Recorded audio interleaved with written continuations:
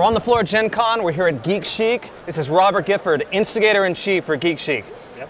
Robert, it's nice to meet you. Thank you very much for taking the time to talk to us. You're entirely welcome. It's Awesome. my pleasure. So give us a little bit, like a brief history on Geek Chic. What drove you to kind of form the company? Well, this is our. It's like Ron, right? Any origin story of what we how it came to be is never going to be quite complete. So it's always like, which story do you want? Right. Which of the stories? I think the key is that I was a geek. I think like a lot of other geeks in history, they'd said, wouldn't it be great if there was a table? Wouldn't it be great if there was this thing? I just happened to be in a position where I was like, I could make that table. And oddly, mostly geeks, when they get to that point, that I can make that table, they make it, and then they put it online, and they say, look at my awesome table. But I kind of think that doesn't help us. And so I realized that I could make the table, and I could also make it for more than just me.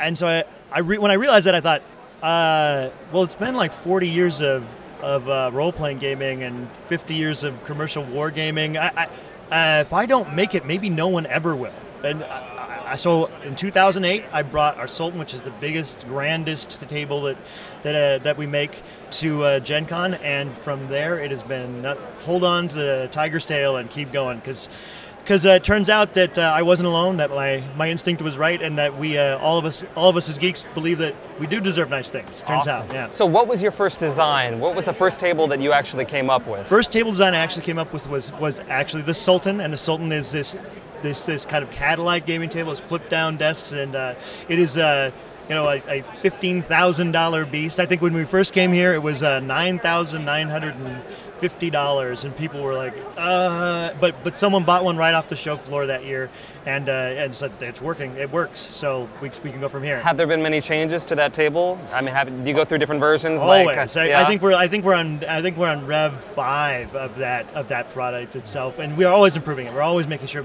Originally, there weren't drawers in the ends of the GM station. There were all these little bits and pieces that they're there, and we always are continuing to work and innovate on whatever the products are. Even our regular dining tables or coffee tables, they change and they just become better. It's one of those things where you say, are we done with this? It was like never done, never ever done. Always figuring out what's better. So you take gamer reaction or gamer comments into account when you're deciding to make changes? Yeah, absolutely, of course. I mean, when people come in, mostly people come in and say things that we've thought about tons, but every once in a while someone will say, there's this thing. A perfect example was in our cup holders.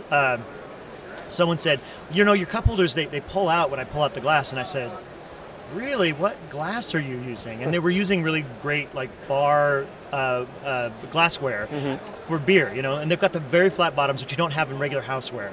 And so it was creating condensation, and then it was sticking to the bottom and pulling the cup holder out. Gotcha. And I said, I can fix that.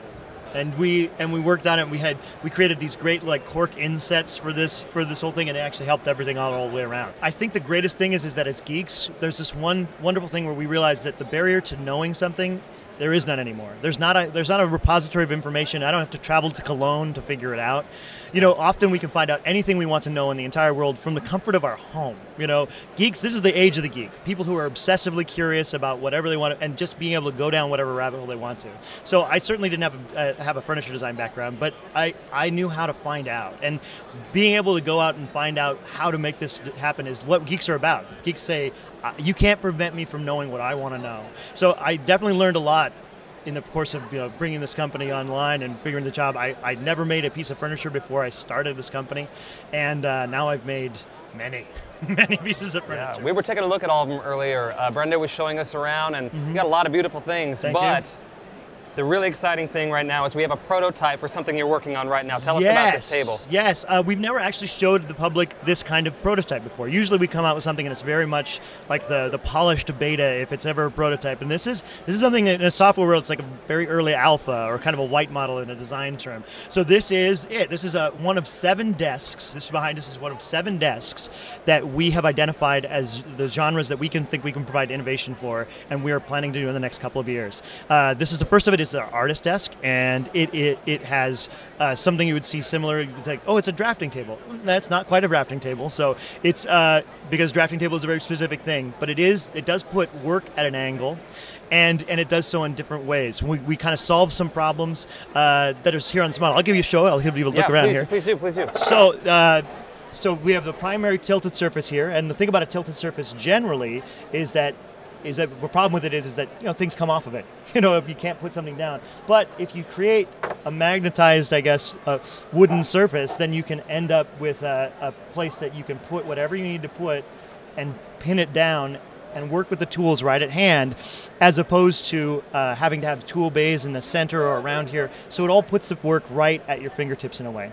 We use these kind of beautiful nautilus shapes to drive the action of this.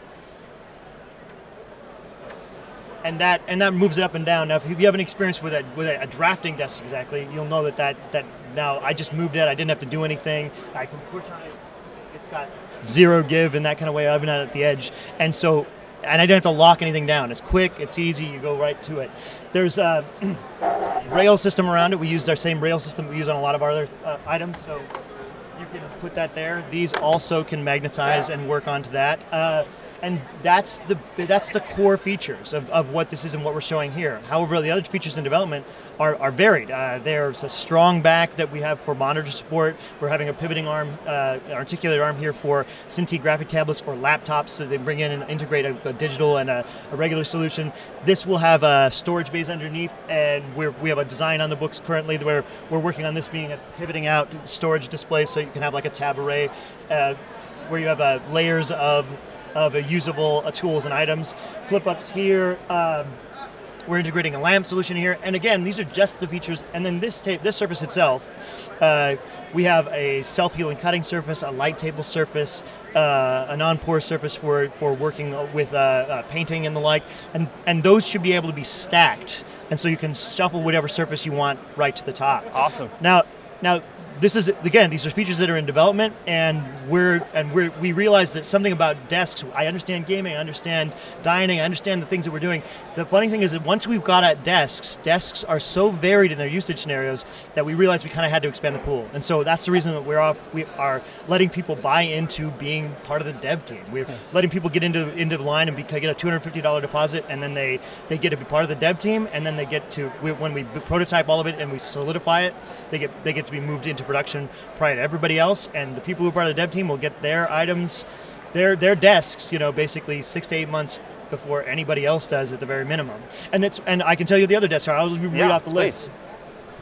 So this is the artist desk. The genres are, we have the workbench, which is we believe is a desk that is anything that you make with your hands. If you're painting minis, it'll be the mini painting desk. As far as this goes, it will also be, if you're an Adreno tinkerer, that's going to be it. Anytime that you craft something with your hands, this is the desk. The stealth desk, which is our version of a secretary, a cabinet that becomes a desk, so it can be in a room that's not an office.